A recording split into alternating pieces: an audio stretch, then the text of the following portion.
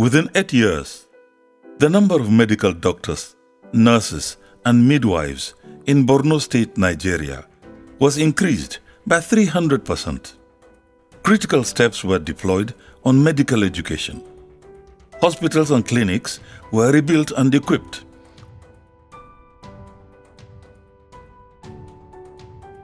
With new ones built from scratch. Specialized life-saving medical equipment, which never existed, were brought and installed in the hospitals.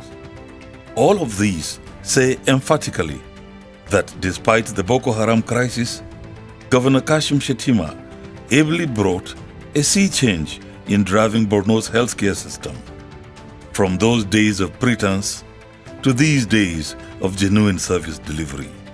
At the inception of his administration in May 2011, one of the earliest steps taken by Governor Kashim Shettima was the urgent need to equip some general hospitals and primary healthcare centers across the state, which had structures but couldn't function efficiently due to the lack of basic medical equipment.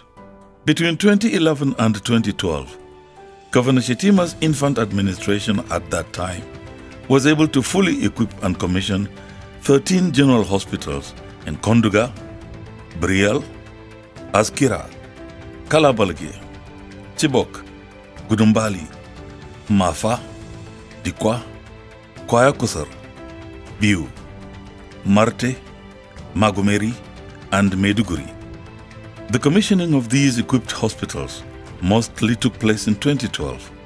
Simultaneously, the administration saw the need to also equip 10 primary healthcare units in Koloram Marte, Uba, Askira, Mobbar, Ngala, Monguno, Dikwa, Shani, Kwayakusar, and Biu, while additional healthcare centers in Gashingar, Fogwa, Jabulam, and Abadam were upgraded. Along the same line, the administration imported 34 ambulances from the United States of America. Some of them are mobile clinics with life-saving equipment and supplies. The governor also approved the introduction of human resource partnership, which required consultant medical doctors working with the University of Maiduguri Teaching Hospital to use off days to diagnose patients in hospitals owned by Borno State government. In 2013, however, the progresses being recorded by Governor Shettima were largely reversed when Boko Haram insurgents accelerated and extended attacks to local government areas. These attacks, which continued up till 2015, led to sovereign occupation and administrative control of 20 local government areas by the insurgents. Hospitals and primary healthcare centers already equipped and commissioned by Governor Kashim Shettima were destroyed by the insurgents during their occupation of local government areas such as Abadam, Dikwa, Mopar, Ngala, Monguno, Kalabalgi, Konduga, Askira Oba, Magumeri, Damboa, and Marte. A 2016 Recovery and Peace Building Assessment conducted by the World Bank in collaboration with the European Union and the Nigerian government revealed in a comprehensive report that a total of 201 healthcare centers were destroyed by the Boko Haram before, during, and after their occupation of 20 local government areas in Borno State. In addition to destroying healthcare centers, the insurgents constituted fatal threats to health officials involved in immunization campaigns against killer diseases to save the lives of children and to some extent adults. Before disruption by Boko Haram, Borno State was identified amongst the most dedicated to primary healthcare services, especially in the prevention of dangerous ailments through aggressive immunization campaigns. From 2011, Governor Shettima had reactivated the state and local government task forces on immunization, and he appointed his now late Deputy Governor, Zanna Umar Mustafa, as coordinator of all immunization programs. The government was aggressive on polio eradication. The government was able to control outbreak of communicable and non-communicable diseases like Lassa fever, tuberculosis, cholera, cerebrospinal meningitis. The government re-established the Borno State Action Committee against AIDS with preventive and effective treatment responses to patients. Governor Kashim Shettima was regularly involved in majority immunization and healthcare awareness campaigns, as well as giving prompt approvals to other matters of preventive healthcare. Governor Shettima was at a point identified and honored by the Federal Ministry of Health as being one of Nigeria's 3 governors that had given the highest commitment to primary health care. The Bill and Melinda Gates Foundation, which makes intervention on primary health care in Nigeria and closely monitors dedication of states, also honored Governor Shettima in 2012 in recognition of his exceptional interest in preventive primary health care. There is this Bill and Melinda Gates and the Nigerian Governors Forum Leadership Challenge that was thrown to all the governors to show their commitment and leadership toward immunization and primary health care services in their zones. His Excellency Governor Kashim Shettima won the award for the Northeast, and this is because of his continued commitment to ensure that this agency and all line ministries associated with health are working toward achieving that goal. He's always on the neck of the traditional and religious leaders and also the local government chairman to ensure that they live up to their responsibilities in their different domains. And through his interactions with his advocacy, we are having a good cooperation of the traditional leaders in Borno State, so much so that I think in northern Nigeria, this is one of the places where the working relationship between the traditional institutions and the primary healthcare service is very strong, and we have the least rejection of PAC services like immunization in the communities because of this singular effort that he has put to bring us together closely with the religious and traditional leaders in Borno State. While all these happened, Boko Haram insurgents continued their evil attempts to derail the governor.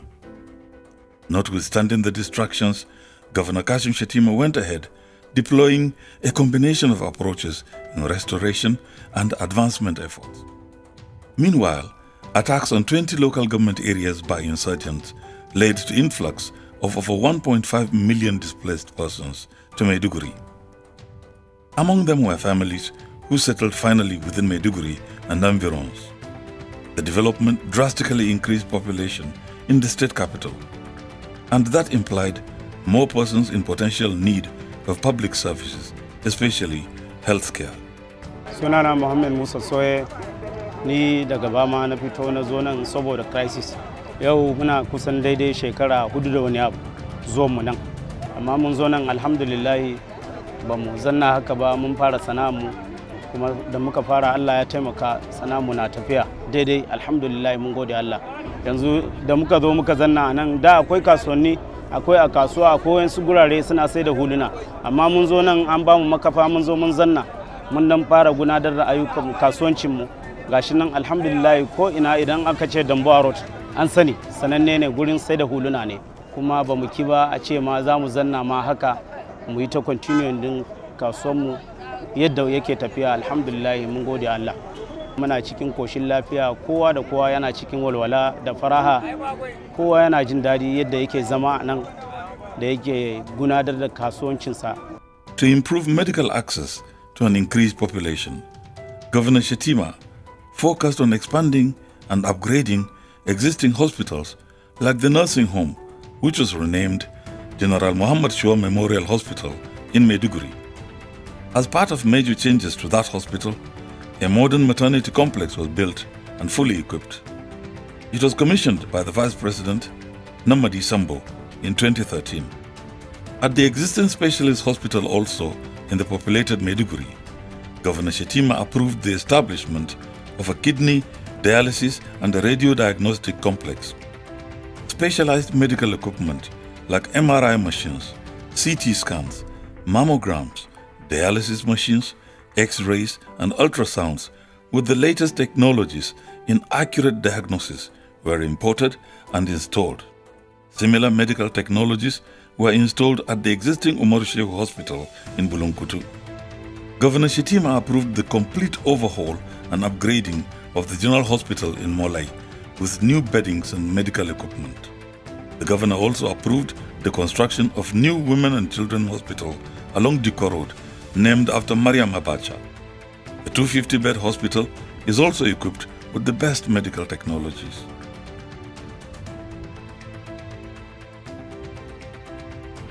The administration also introduced 24 hours power supply in urban hospitals with more traffic of patients. Hospitals in rural and suburban areas were equipped with solar power. This was a departure from previous years when hospitals operated in darkness with admitted patients relying on candles at night. 24-hour power supply in urban hospitals makes diagnosis with specialized medical equipment possible, since most hospital equipment require power to function in both detection of ailments and treatments like surgeries. One of the policy drives of the government is to ensure that we're able to provide quality health services to our people. And it's not just about restoring the hitherto destroyed health services and health facilities, but rebuilding better. Government is expending a lot of resources in terms of providing money for people to access health services outside the state capital and even beyond the country. And not everybody has the privilege to do that. That's one of what has informed His Excellency's decision to invest heavily in this particular structure. And as we'll go around to see, you realize that in this particular structure, there's been a full component, and like some people describe it, this is fully a hospital within a hospital. It has an ultra-modern accident and emergency unit where patients would easily be received in, but very importantly, it has a lot of radio diagnostic equipment ranging from simple X-ray, simple ultrasound scan 2D to advanced ultrasound scan including 4D. The latest technology in ultrasonography, the latest technology in imaging, a 128 slice CT scan, which by the way is the first of its kind in northeastern Nigeria, and also a 1.5 Tesla MRI, magnetic resonance imaging, is the first of its kind in this part of the world. Our E10 ultrasound scan machine, it's the latest technology from GE. We have two. I'm sure you've probably seen one in one of the other hospitals, but it might interest you to know that that is a technology that is not found anywhere in West Africa and Sub-Saharan Africa. This is the first place where you find that. So in order to mitigate this, to bring succor to the people, to bring better care, delivery care to the people, this is probably the most driving force that has gotten the government to really invest in this. Outside the more populated state capital, Maiduguri, the governor approved the overhaul and upgrading of different general hospitals. In total, the administration of Kashim Shetima has completely overhauled and expanded 18 general hospitals located in Damboa, Chibok, Konduga, Bama, Goza, Shani, Magumeri, Gubio, Damasak, Molai, Biu, Dikwa, Mafa, and Beni Sheikh. These are besides expansions and equipping of Umaru Shehu State Specialist and Muhammad Shua hospitals in Maiduguri. Of the 18 overhauled hospitals, 12 have so far been fully equipped, while remaining 6 are being equipped. He has constructed a new general hospital in my domain, and the existing one was renovated very well, and I was even directed to supervise the construction myself. And we have done it to the best of our ability. And most of the hospital equipments we complain about were provided. So he has bring the health services closer to our people. Besides complete overhaul of 18 general hospitals, Governor Kashim Shetima also approved the construction of 7 new hospitals using a new prototype in Gongulong of Jere, Ngamdu in Kaga, Azare in Haul, Gajiram in Ganzai, Bargu in Shani, Jajeri in Maiduguri, and Baga in Kukawa. Additionally, primary healthcare centers were raised to 656 by the administration of Governor Kashim Shettima. With the drastic increase in number of general hospitals and primary healthcare centers, it was clear to a well-educated Governor Kashim Shettima that there would have to be corresponding increase in number of medical doctors, especially given the population of the state. It is important to note that before the coming of Governor Shettima's administration in 2011, Borno, a state with a population of over 4 million people and a projection of 6 million, had only a total of 61 medical doctors attending to these millions of patients. Under Governor Shettima, the number of medical doctors has been raised from 61 to 213. All that happened with the recruitment of 152 medical doctors. Also, the administration met on ground 980 nurses and midwives employed by successive administrations.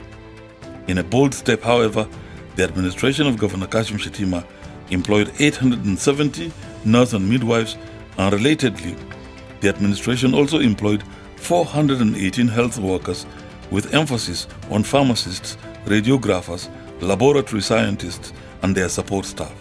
The governor introduced welfare packages that include building of 2 estates for medical doctors as well as nurses and midwives, both in Maiduguri. We've also been able to delve into areas of human resource capacity development. And as we speak, this being the major tertiary hospital for the state, this center has been upgraded and is now accredited as a postgraduate training center. It's accredited by the West African College of Surgeons to provide residency training, at least in obstetrics and gynecology. And very soon we're looking at how we're going to expand to the disciplines of surgery and anesthesia, as well as radiology. Beyond the employment, Governor Shettima sent 60 female citizens on an unprecedented government scholarship to study medicine and surgery in 2 recognized universities in Khartoum, Sudan. The ladies, who are now rounding up, are expected to add to the growing number of 230 medical doctors and to fill the gaps created by a low number of female doctors in the state. Governor Shettima had observed that low number of female doctors was affecting the health care of women, perhaps due to moral and cultural values restraining women from freely discussing their reproductive and other intimate health issues with male doctors. Besides approving scholarship for medical studies abroad, Governor Kashim Shettima's administration upgraded Borno's 2 premier medical schools to colleges. For instance, the School of Nursing and Midwifery in Maiduguri was upgraded to college after overhaul of infrastructures and other academic components. Similarly, the School of Health Technology, also in Maiduguri, was upgraded to a college, also after government improved facilities and academic components. With their upgrade to colleges, limitations placed on schools in number of courses and admissions is now eliminated, thus creating opportunities for more citizens to get trained in nursing and midwifery, as well as in laboratory sciences, which are important aspects in the provision of healthcare to citizens. What we did was, when we came on board and we saw the dearth of personnel and equipment, we had that compelling need to find a solution to it. What we did was, instead of bringing in intermediaries, we decided to take advantage of the government-company relationship. That was how we had direct interface with GE, General Electric. That was how they gave us specifications. And that was how we were able to set up the diagnostic center with CT scan, with all sorts of state-of-the-art facility, mammogram machines, and so on, at a cost of less than 4 billion naira. If we are to contract it out, we might end up spending 7 billion naira. We have to come up with ways, with means for the judicious utilization of those scarce resources. And one gentleman, Mr. Abdulwakil Adisa, he is the owner of Matrix Petroleum. In his corporate social responsibility, we partnered with him We played our own part of the bidding, and that was how the kidney dialysis center came into being. And with the burgeoning of the population of Maiduguri, from about 1.2 million to nearly 3 million, the health facilities were overstretched. And we had only 3 hospitals in Maiduguri by then. The Umaru Shehu, the State Specialist Hospital, and the University of Maiduguri Teaching Hospital, which is a tertiary institution. Even the nursing home here was under lock and key. We had to fully upgrade the nursing home, refurbish it, rebuild it. We had to build another hospital at Bolorito. The Mariam Abacha Hospital, 250-bed hospital in Rwanzapi. Another hospital at Gongulo. And the Muley General Hospital, we have to upgrade it to the status of a state specialist hospital, all in an effort to meet the health needs of a very huge population. And I think we are doing well. With all sense of humility, we have done well. It is the conclusion of majority of observers, including experts, healthcare experts, health-related associations, civil societies, and most importantly, the citizenry, that under the nearly 8 years of Governor Kashim Shettima, the healthcare system in Borno State has witnessed a turnaround of 360 degrees. The fact that this feat was recorded in spite of the Boko Haram challenges has definitely placed Governor Kashim Shettima in the league of great men who had clear visions and worked incredibly hard to actualize these visions for the health and well-being of the good people of Borno State.